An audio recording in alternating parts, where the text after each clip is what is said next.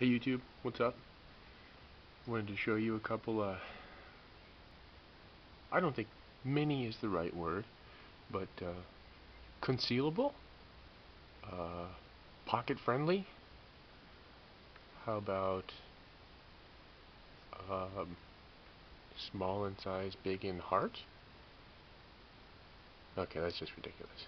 But fairly small size folders, in length, but trying to maintain some girth to them still, so that they're effective cutting tools.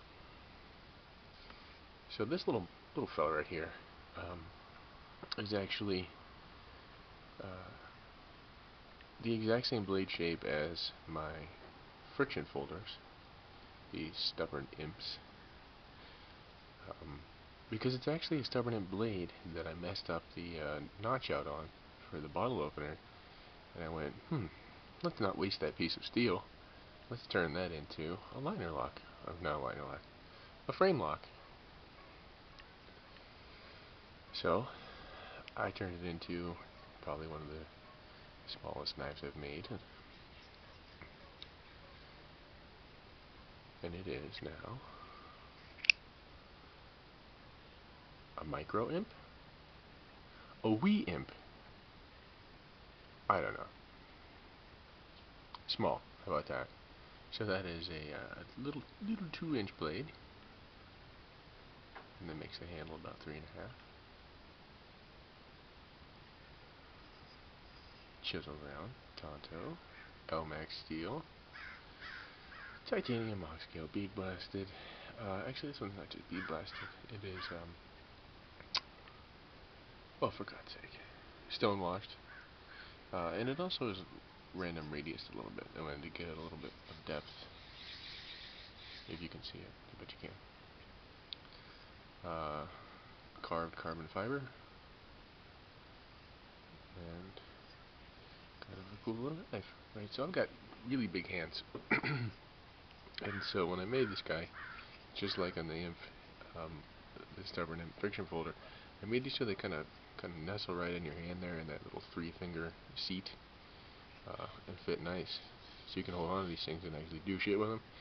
I mean, because I've owned a lot of knives that are small because for some reason I'm fascinated by small knives.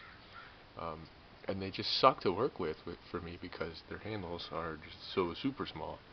They don't feel right in my hands.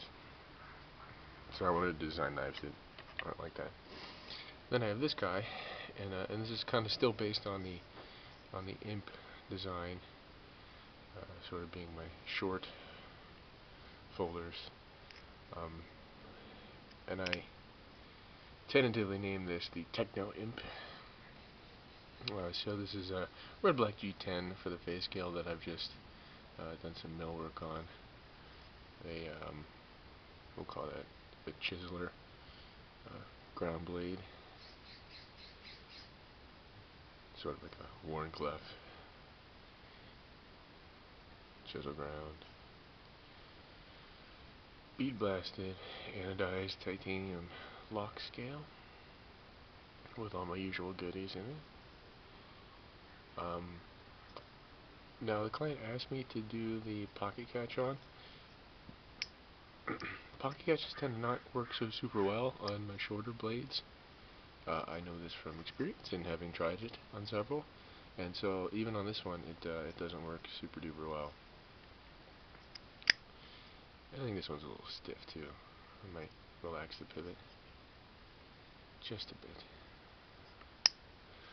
Both of these are, while they do have guards, they are not actually flippers.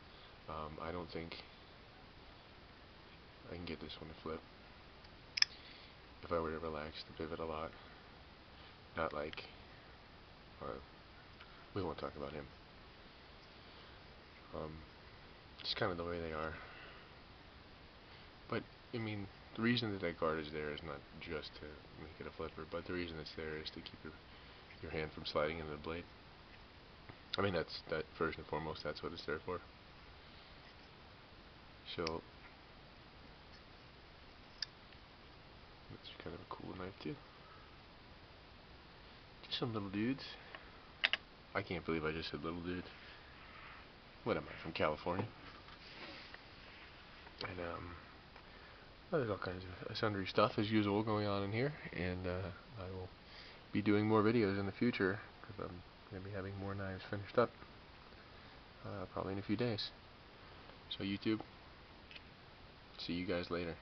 You take care.